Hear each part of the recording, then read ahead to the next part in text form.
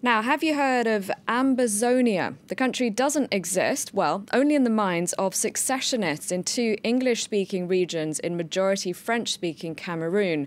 Anglophones who feel marginalised have been protesting for months. Protests have been quashed, but at the same time, Cameroon's president, Paul Biya, has been open to dialogue. Today's Focus report is by Patrick Fandio and Emmanuel Landé.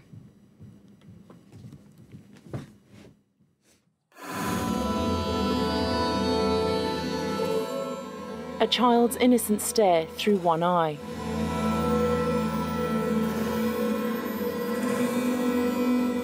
"14-year-old Aline became a symbol for English-speaking secessionists in Cameroon. She was shot in her father's house on October 1st, the day the Cameroonian separatists proclaimed their republic, called Ambazonia. A proclamation that was severely repressed. I was just sitting down. I was not doing anything. I want people to help me so that I can see work and go back to school again. People should continue praying for me so that I can get well. Aline's family live here in Kumbo, a well-known separatist stronghold in the two Anglophone regions in Cameroon. Regions renamed Ambazonia by supporters of the secession.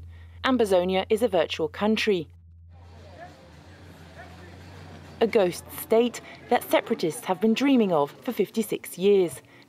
A dream that has been resuscitated by activists like 70-year-old Vincent Jumbam. This is an almanac which was gotten in 1955. Kept as a souvenir, the map of the former British Cameroon before being united to French Cameroon in 1961, a territory that the Anglophone separatists of today have claimed as Ambazonia. Their future English-speaking country, with their founding fathers, that's already got its own flag. This is the flag of the Southern Cameroons. A great flag indeed. I respect it. I have it in all the corners of my own house. Here is one. Here is one. And a good number in my cupboard. It is a symbol of the new country, Ambazonia. It is that which gives you, one, a sense of patriotism. I am of this nation. Independence wasn't our thing. At home, this independent supporter watches just one television channel 24 hours a day. The Southern Cameroon Broadcasting Corporation. The Ambazonia channel, declared illegal by the Cameroonian authorities as a secessionist propaganda tool broadcast from abroad. Despite the TV channel and the flag, it's not enough for this elderly activist who even dreams of having an army. We shall have our own army, which is going to take care of every other thing else. We, in our communities, we are also ready for any eventuality. We need only direction. We still have La République du Cameroon in our territory. It is now left to us to look at all possible ways to get them out of our territory so that we can manage our economy, we can manage our administration, and we can manage the life that is supposed to be ours. The name Ambazonia comes from Cameroon's history and geography. The word comes from the banks of the Mungo River, a natural barrier between French and English-speaking Cameroon. Close by lies Ambas Bay, discovered by the British missionary Alfred Saka in 1858. The territory inspired the name for the fantasy republic of Ambazonia. The future republic plans to establish its capital city here in Biya, the provincial capital of Cameroon's other Anglophone region. On the streets, dozens of military units and armed police are on patrol, ever since public buildings and security forces have been the target of violent attacks by a new terrorist organisation, according to the authorities, who are determined to track down secessionists.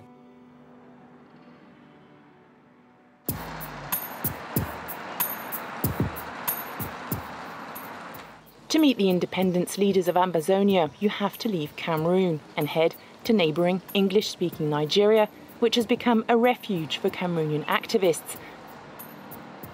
Behind the creation of a provisional government in exile, led by Sisuku Ayuk Julius, the self-proclaimed Ambazonian president, is the government of Cameroon's public enemy number one. I am the president of the Federal Republic of Ambazonia. We are going to separate. We have restored our independence. We are going to discuss the terms of that separation, and then we'll build a wonderful nation that I would invite you in a few short years to come and be witnesses to what we are saying today. He denies accusations by a newspaper in Cameroon of misappropriation of funds of a public company. The computer engineer is organising the battle for freedom and the birth of Ambazonia, financed largely by the English-speaking Cameroonian diaspora. After lobbying the United Nations and Western diplomats, he isn't ruling out a military armed struggle. En tant que président de la République, toutes les options sont sur la table. Y compris l'option militaire? Si c'est une option, oui. Et c'est la lutte pour laquelle je suis prêt à vivre et je suis prêt à combattre, je suis prêt à mourir.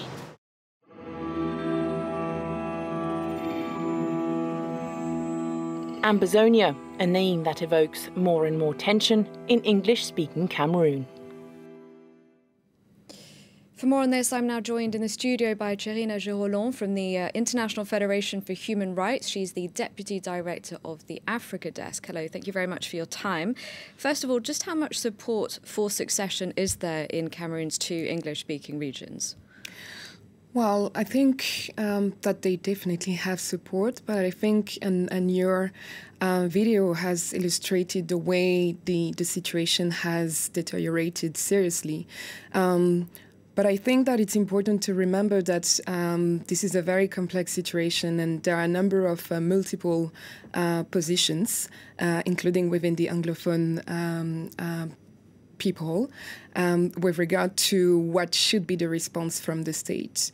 There are a number of requests that continue to be made by those considered as being more moderate in their requests. What we have seen over the past few weeks is the fact that the positions that are considered as being the more radicalized position are those that actually occupy the public space at the moment. So the position of the secessionists and the position of the authorities who portray the Anglophone people most of the time as being terrorists. In the middle, we have the positions of those that are considered as being more moderate. We would like to enter into an inclusive debate and dialogue with the authorities, and this voice is not necessarily being heard.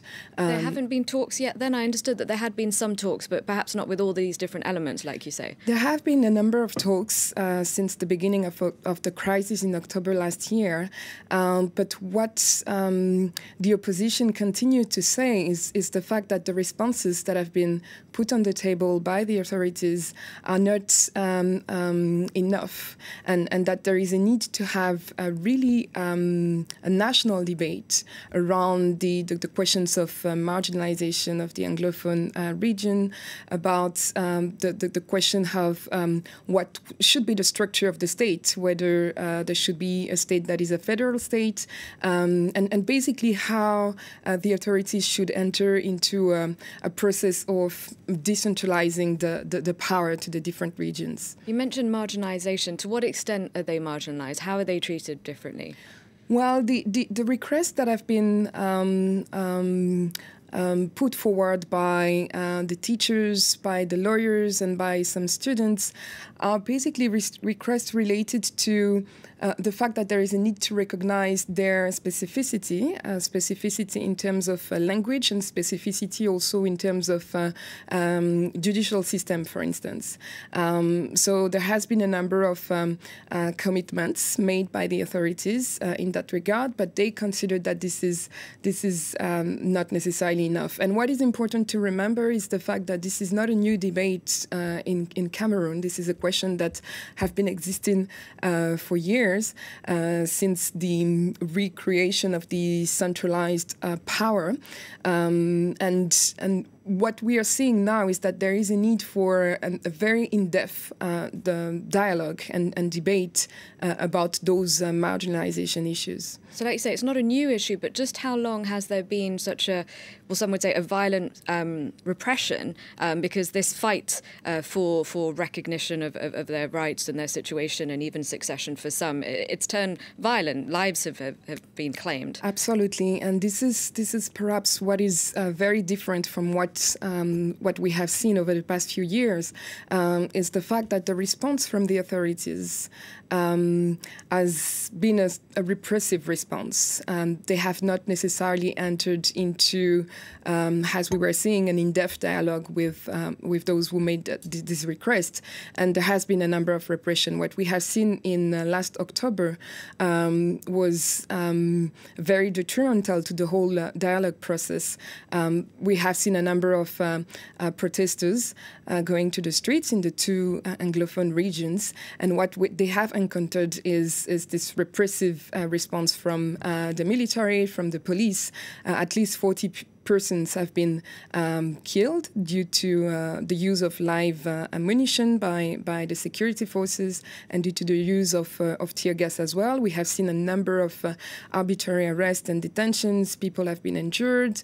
And during the whole year, there has been a number also of restrictions to fundamental liberties, of meeting, of assembly, of demonstration, expression as well. So this repressive response by the authorities has certainly contributed to radicalize the positions. Now, there's not just the difference in language. You mentioned culture and so a sense of identity. I have to say it's reminiscent of the situation in Spain with Catalonia. Can any comparisons be drawn, do you think, or lessons learned? I think that what we could say is the fact that this is of course, because this is also something that we can see in a number of different countries in Africa. In Nigeria as well. Absolutely, in Nigeria we have seen it in Sudan, South Sudan, and so on. So this is a question that is not new. What is important is that the authorities, taking into account this experience that we have seen in different countries, need to appease the situation and try to ensure that it does not deteriorate further, especially because in the case of Cameroon, Cameroon is going to elections next year in 2018. So there is potentially a need for the authorities to consider this situation very seriously, and a need also, I would add, for the international community, the African Union, the United Nations, to come on board also and perhaps help with the mediation process. Okay, well, thank you very much indeed for your time and your analysis. And thank you for watching. I'll be back at the top of the hour. Stay tuned.